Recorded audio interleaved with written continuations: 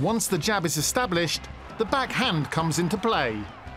The right hand for an orthodox boxer, and it can end a contest instantly. Thank you and good night.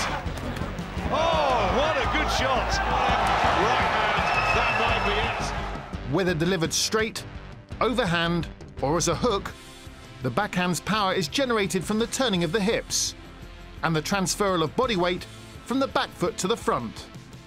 I'm Ola Afolabi, world-class cruiserweight.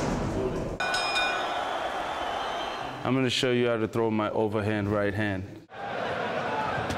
Oh, what a punch that was! That's a finisher! Basically, I try to set it up with a jab and draw the other guy in. Sometimes I could just go over his jab. So what I do basically is I dip and go under his jab, and as soon as he's committed, his chin's exposed. So I come over the top and I just push all the way through from my hips and my shoulder and connect on the chin, and hopefully that'll do the job. When I miss, I look ridiculous, but when it connects, it gets the job done. Basically what I do is I dip and I turn into it. I just bring the whole body. Everything has to come as one piece. You can't turn your hip and then go, or you can't go and turn your hip same time, just throw it in. Yeah, you just want to imagine you're punching through the target for two different reasons. One, if you throw and you miss, your shoulder ends up covering your chin. If you don't go all the way through and you stop here, somebody can counter you with a hook or a right hand. So you make sure you punch all the way through his face, drop, and just go all the way through it. Most of the time, I don't even look at my target because I know he's going to be there if you do it quick enough. So he jabs, or you jab, you draw him in, he jabs, and you just drop and just throw it straight. And if you land there, you got it.